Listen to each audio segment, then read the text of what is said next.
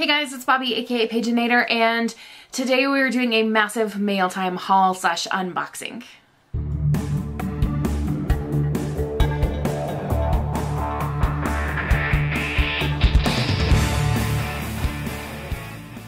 We've got bookish stuff, we've got crafty stuff, we've just got stuff. So we're just gonna go from the top down of this pile of packages.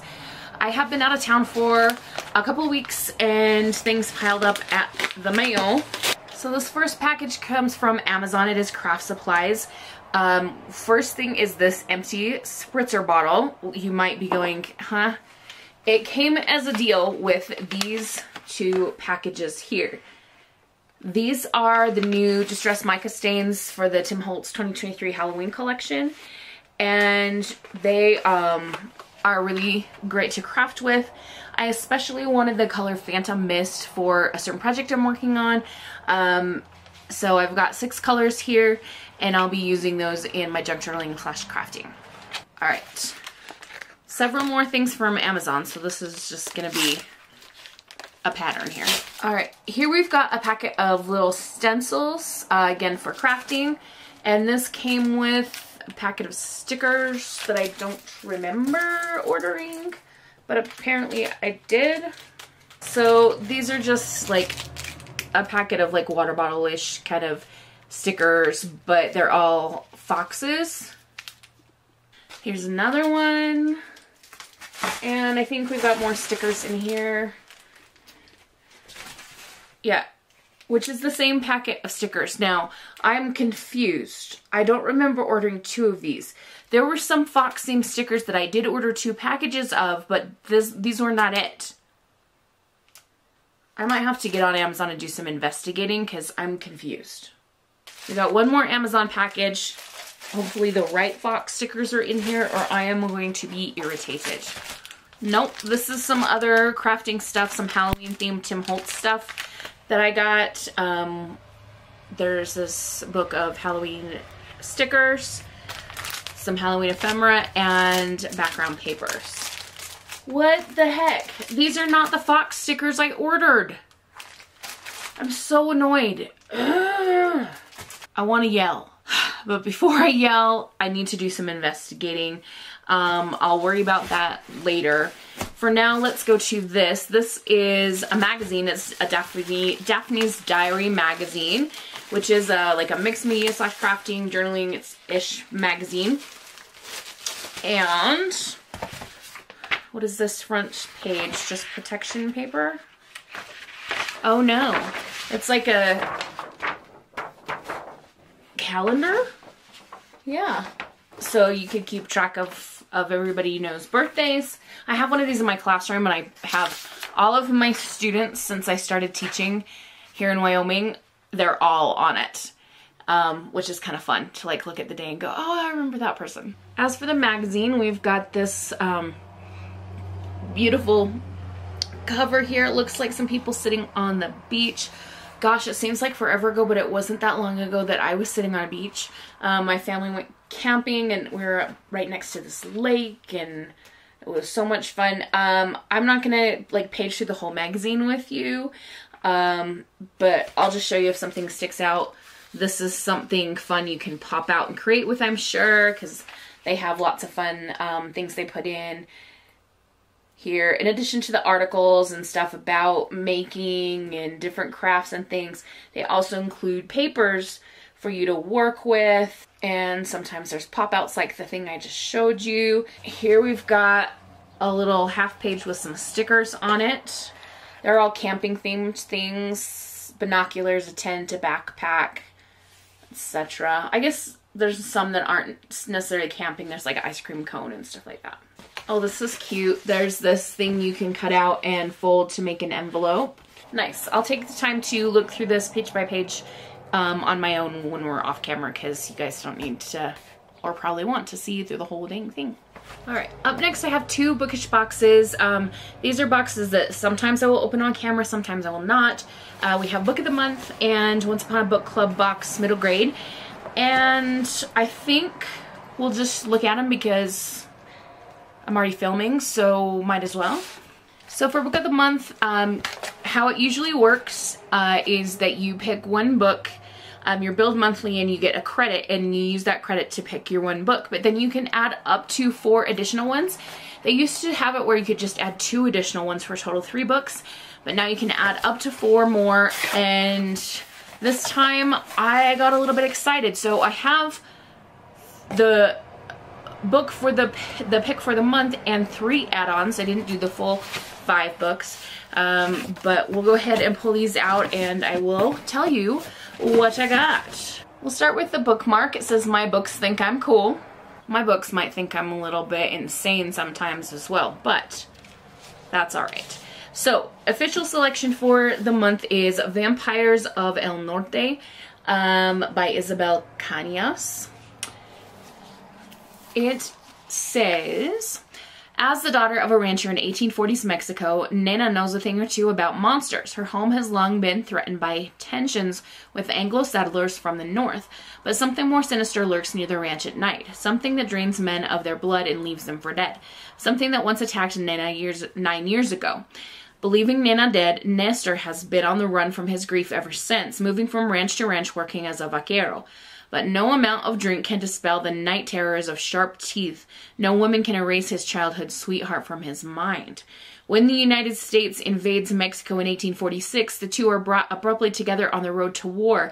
Nena as a curandera, a healer striving to prove her worth to her father so that he does not marry her off to a stranger, and Nestor as a member of the auxiliary cavalry of ranchers and vaqueros. But the shock of their reunion and Nena's rage at Nestor for seemingly abandoning her long ago is quickly overshadowed by the appearance of a nightmare made flesh. And unless Nena and Nestor work through their past and face the future together, neither will survive to see the dawn. It just seemed really interesting when I read the description, and like, I haven't read much lately, especially in the last year or so, of like anything with the Southwest or Mexico or any of that area of the world. So this, I don't think since I read the Inheritance of Orquídea Divina that I read anything from that area of the world. Anyway, it should be good. Then I picked out a rom-com by Catherine Center. This is called The Bodyguard. And it says, she's got his back. Hannah Brooks looks more like a kindergarten teacher than someone who could kill you with a corkscrew or a ballpoint pen or a dinner napkin. But the truth is, she's an executive protection agent, aka bodyguard. She just got hired to protect superstar actor Jack Stapleton from his middle-aged corgi breeding stalker. Ew.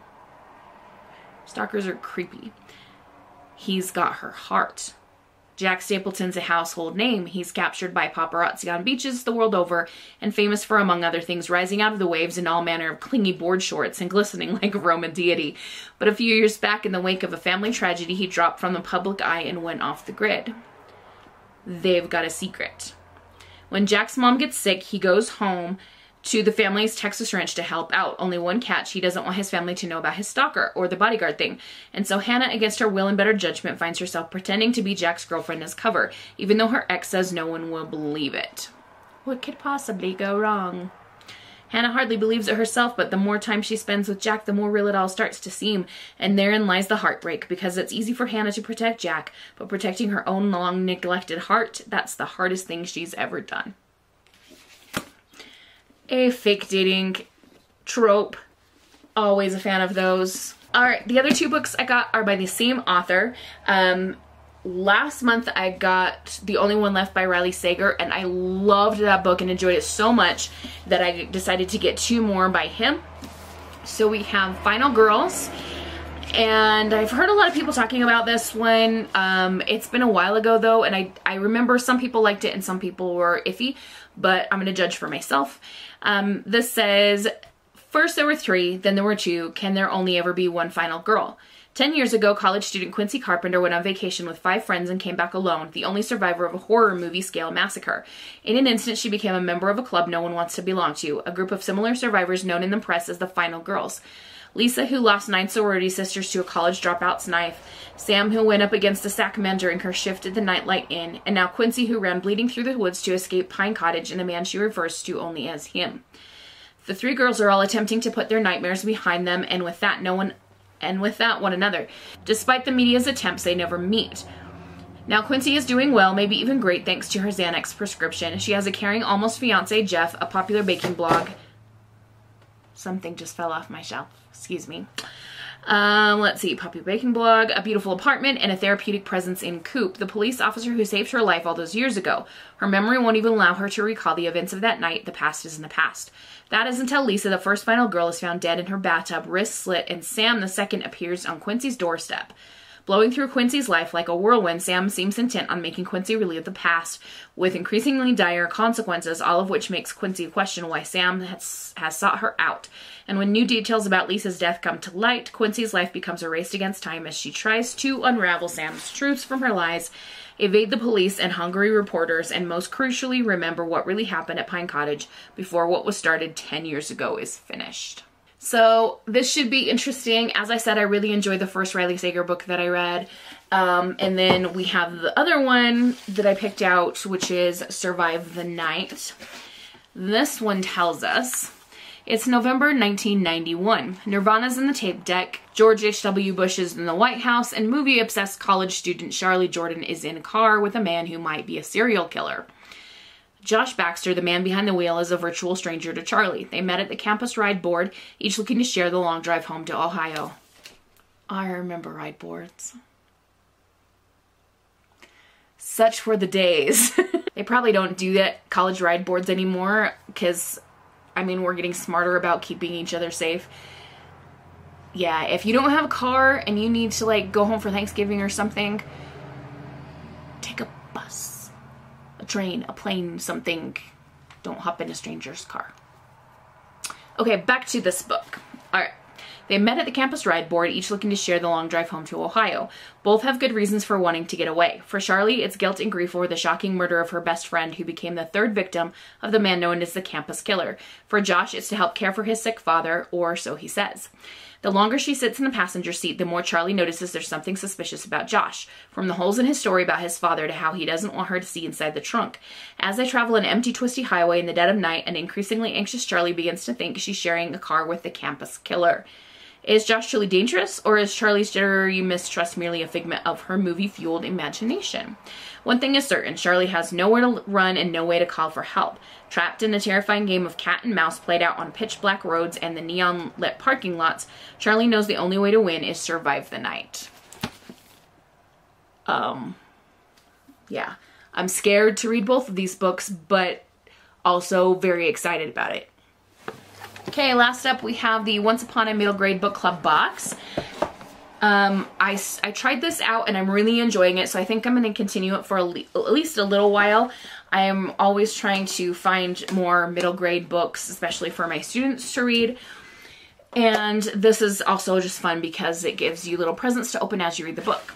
So when I open this box, I am not going to be opening all the presents. I will do that as I read. And I'm thinking what I might do is the book from the last box of this kind is on my TBR for August, right? If I read that in August and there's time, maybe I'll read both of these in August and put them all in like a vlog together. Like have a double thing where you'll get to see the gifts and stuff. Maybe, I don't know. I need to have my window open for the temperature control, but I live on a highway, so my apologies for the vehicle noises if you can hear them. Okay. We have a bookmark with a kindness challenge, which they do every month. This one says, challenge yourself to only use kind words for an entire day. Ooh, that's a good one for me too. Sometimes it's difficult. Oh, cute. So we have these fun coloring pages that they send that have a quote on them. This one says, there is always more to explore. And they're on nice heavy cardstock, so you could use alcohol markers on them and they wouldn't bleed through or that kind of thing. Also, we have this reading adventure passport thing. I have two others of these just because they have sent one in every box, and they're really cute, like a reading record thing, but I am going to be gifting them to my students because I just use my reading bullet journal for that kind of stuff. Here is the book. The Adventure Is Now by Jess Redman. Ooh, I love Jess Redman. I've read other stuff by her. She is great. I absolutely love Quintessence by her. That one is a little bit of science fiction, a little bit of magical realism. It's like, so good. Anyway, this one, let's find out what it's about. Sometimes it's hard to be Milton P. Green. He says all the wrong things, his family's falling apart, and everyone at school avoids him because of the super embarrassing bird brain incident. That's in capitals, bird brain incident. But when Milton plays the video game Isle of Wild, he becomes someone else, Seahawk, the brave and brilliant naturalist explorer who conquers danger at every turn. Then Milton's parents ship him off to the remote Lone Island for the summer, where his Uncle Evan is an ecologist. The island is chock full of spectacular species, and Milton realizes his chance to become the brave and brilliant naturalist he's always wanted to be, and even meet some fellow explorers. But as it turns out, the future of the Lone Island is in some pretty serious peril, and the only thing that can save it is a field guide full of cryptic clues. If Milton and his new friends are going to protect the island, they'll have to trust one another, find never-before-seen flora and fauna, and embark on a wild and wondrous adventure all their own. This sounds really fun. On the back, it does tell me that there's bonus materials inside, which is fun too. Let's see. Oh, looks like there's a discussion guide. I don't know if that's the only bonus material, but we'll find out later. And I will just give you a look at what the gifts are. Usually there's 3. So this one is a box that I'm to open at page 304. Here we have a crinkly package for page 20. And this box for page 103. That's shaking, like making some shaking noises, but I probably shouldn't shake it too hard. Okay, so the packaging has palm trees, which you would expect on an island, insects also expected, and some more botanicals. So, very interesting. Okay, this should be fun. That's going to be it for the video today. Yeah. I hope you guys are having a lovely August. My reading so far has been pretty good. I haven't read quite as much as in July, but I've also been really busy the last 2 weeks. Like horse shows, rodeos, lots of other stuff going on. So we'll just see how it goes. Let me know in the comments how your August is going, whether reading or otherwise. And we'll see you in the next one. Have a wonderful, magical, and bookish day. Happy reading. Adios.